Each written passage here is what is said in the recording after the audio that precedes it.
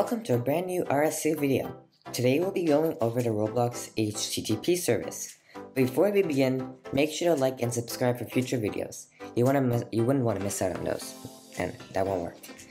So, before we begin, what is HTTP service exactly? HTTP service is a feature that you can use to send data to other platforms which are not integrated with Roblox. One example is Discord.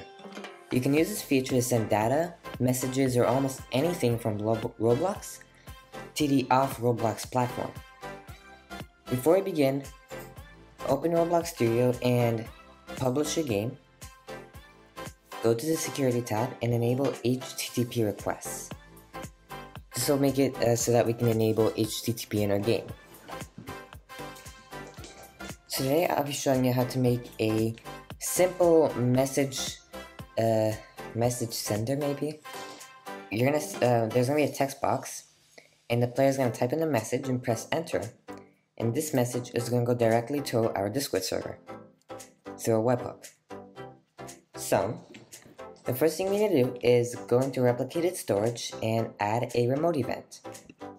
This is gonna help us interact with the local script and the server script. We're gonna name this webhook. Now that we finished that, we'll make a quick GUI that includes the text box. So, let's go into Start GUI and add a screen GUI, and I'm going to name it webhook text box. And inside I'm going to add a simple text box. I'm going to change the position to the middle. So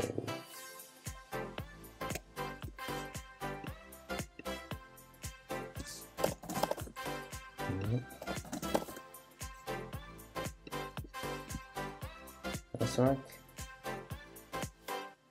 Alright, I think that might work. No, alright, let's just leave it like that. Alright, so we have our webhook text box and the text box itself, and inside I'm going to add a local script. We're going to get back to that local script in just a minute. But next we have to add a server script inside server script service, and you can name it webhook controller, webhook handler. And the first thing I want to add is we're going to get the HTTP service. So local HTTP service equals game get service HTTP service. And below that we're going to add our webhook URL. Local webhook URL. And in quotation marks, we're just going to add our webhook. So to create a webhook, go to your Discord server, click Edit Channel, to the channel that you want the messages to be sent to, click Integrations, and click Create Webhook. Inside, you can change the name of the webhook and the profile image. Let's just make mine our logo. Just like that. Now that we finished, below the name is a copy webhook URL button. Click that and you have the URL for the webhook, and you can paste it right in the quotation marks in our code. Alright, next we have to create a function. This will make the code more organized and easier to use. So, local function post to Discord. And we're not going to add any parameters. Actually, we do need one parameter. We need a message. And we're also going to create our data table. So inside here, we're going to add the content of the message that we're going to send. So the content is going to be what's inside the text box. Now below that, we have to define what data is. So data is HTTP service JSON EN code. There are two, but you need the EN.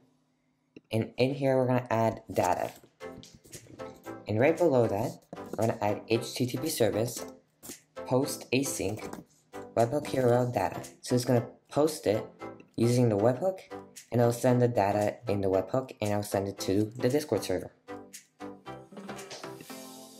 Now we finished with that, we're gonna like control the webhook. We're gonna integrate it. So game.replicatedStorage.webhook.onServerEvent connect function, and the first parameter is gonna be player by default, and text. You need the player parameter for this to work, because by default the player parameter is first. And inside we're just gonna add post to Discord as our function and text. Alright, we have finished with the server script, so now we're gonna go back to that local script, and inside we're gonna first define our player, so local plr equals game.players.localPlayer, and we're gonna define our text box as well. So local text box equals script.parent. Alright, now that that's done, we have to find a way to detect when the player hits enter on the keyboard. And this function is called focus lost. It detects when the player has pressed enter so that we can start the function, we can start the code.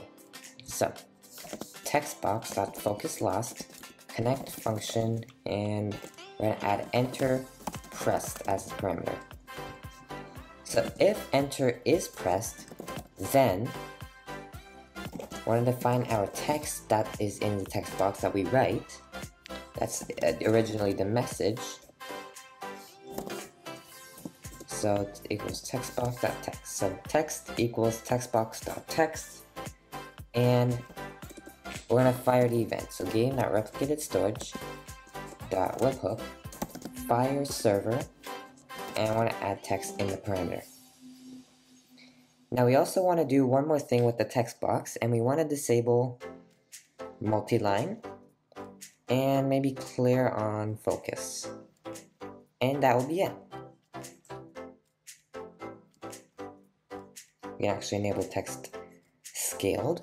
Alright, so if we save this and publish it, you can only test it in the actual game server. So I'm gonna go to Roblox, and I'm gonna go to create Untitled game, and let's see if this works. So here we have our Discord server. I'm just gonna do like that. So it's gonna do, every time we click enter with a new message, it will send that message to a webhook into the Discord server. So I'm gonna say subscribe to RSC. I clicked enter, and as you can see, the webhook said what we said in the message, subscribe to RSC. Or let's do focus lost again. And we got another. So it just grabs the HTTP, sends the data to Discord through the webhook, and sends the message as a Discord message. And this works for embeds, normal messages. You can use it for player logs such as join logs, chat logs. You can make it so that players can suggest future features for your game or anything. It's a very useful tool. You can use it for Trello, you can use it for anything. You can even grab data from another source and send it to Roblox.